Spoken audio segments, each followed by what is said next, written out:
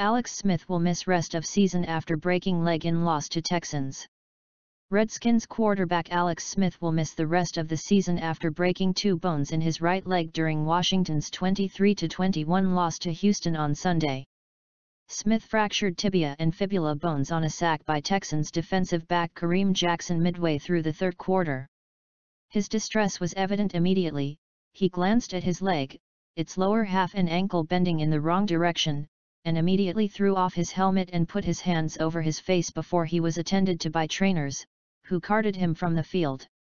The team quickly announced that Smith was out with an ankle injury, and Coach Jay Gruden said after the game that Smith will require surgery, confirming he will miss the remainder of the year. He left FedEx Field via ambulance. CBS reported he was taken to Prince George's Hospital Center. Smith had led the team to a 6-3 record and entered the game with 2,045 passing yards, 10 touchdowns, and 3 interceptions. "I played with him so long, he's like a brother," said tight end Vernon Davis, who played with Smith in San Francisco.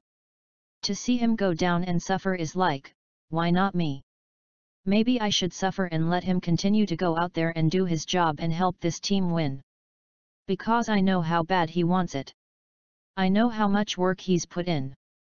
Starting from San Francisco, going to Kansas City. He's worked extremely hard. He's resilient. He's the most resilient person I've ever met. He's been through so much."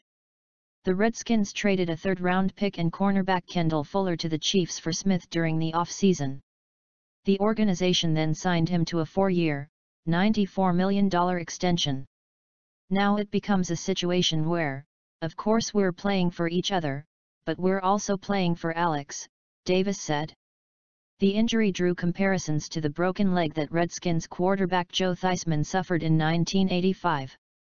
Theismann, at FedEx Field on Sunday, tweeted,